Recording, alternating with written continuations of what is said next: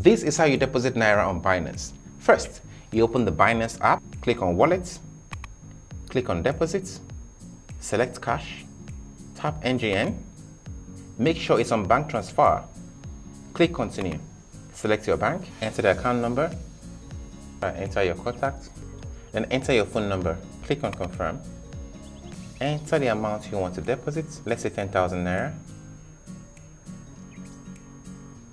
click Continue, select any of these payment processors.